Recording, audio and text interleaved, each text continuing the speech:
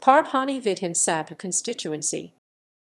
Parbhani Vidhan Sabha constituency is one of 288 assembly constituencies of Maharashtra state of India. It comes under Parbhani Lok Sabha constituency for Indian general elections.